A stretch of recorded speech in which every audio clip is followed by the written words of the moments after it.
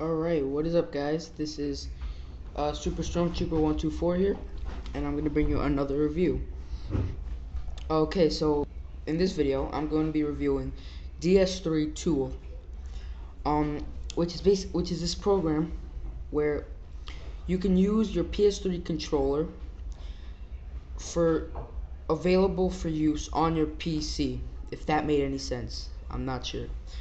Okay, so I'm just gonna show you. So this is the program here. It's called Motioninjoy Gamepad Tool, or DS3 Tool. I downloaded it from motioninjoy.com. I will have the link in the description for those who want to download it. Okay, so here we go. Motioninjoy Gamepad Tool. This is the program itself. I'm just gonna walk you through all the tabs as I usually do.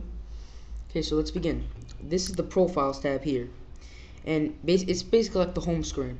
You would have to plug in your controller, and it would appear here, and you would have all these modes to choose from: custom mode, battery information. You can enable it, vibration testing, game controller panel, disconnect. Alright, while I'm on the screen, I'm going to show you an example. I'm going to plug in a PS3 controller. Alright.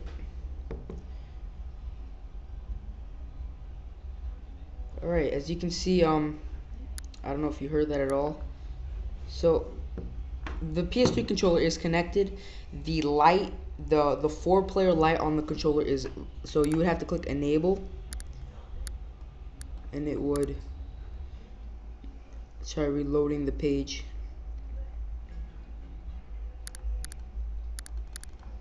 Hold on.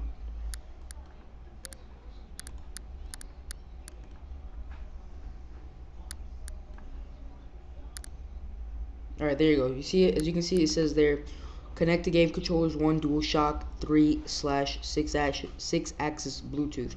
And there you can have, I have the Xbox 360 controller emulator on because I am playing Super Meat Boy. I do have a review of Super Meat Boy if you want to go check that out. I may have the link in the description, I'm not sure, so just look that up if you want. Okay, so then as I walked you all through all this, this is the driver manager, which is like this. Without the driver manager, you will not be able to get anything working. So you're gonna want to say yes to anything, and when it brings up the manager, as you can see here, it says port number 1, all this, and then Motioninjoy loaded already. And what this does is when you plug in your PS3 controller for the first time, and usually when you plug things in for the first time, it'll usually start searching for drivers and it'll install them. Now, when you plug in your PS3 controller for the first time, it will find drivers and install them, but you're gonna want these drivers, so you would have to check them and then load driver, which I'm not gonna do. But and then after that, yeah, and that's it. You would have and also if you want to put drivers on a Bluetooth dongle to work with the PS3 controller, you would have to plug that in and then load the drivers for that as well. You can see, roll back, refresh, install all, game controller panel, device manager, Bluetooth pair. This is a very awesome feature that I love and which I use on which I actually use. Alright, what Bluetooth pairing is, if you have a Bluetooth dongle, you would be able to plug it into the computer. As I said, you would have to use driver manager to load the drivers for it. Then after you plug it in, you should have one here, Bluetooth adapter. What the? I think they misspelled that. Okay, that's a spelling fail. So you would have it plugged in. Then you would take the USB cord and plug your PS3 controller into the computer. Then after that, it will be appearing here. Then after that, you would click pair now. So it would pair the PS3 controller and the dongle together, so that when you turn on the PS3 controller and the dongle is plugged into the computer, it will work without without having it be connected by USB. Alright, language, just self-explanatory languages. Japanese, yeah, I don't know if it's even here.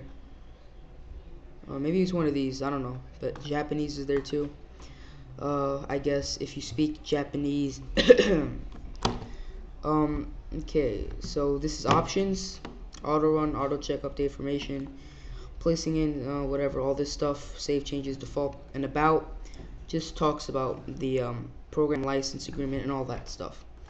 Alright, so that's basically the program, and this, I would definitely recommend this program to you if you have a PS3, don't have a gamepad controller that's made for the computer, and just want to play. It's an awesome, it really works. But some negatives that I have about it, I don't know about everybody else, but some negative things from my point of view, that sometimes the PS3 controller just won't sync up to the computer at all. It just won't sync.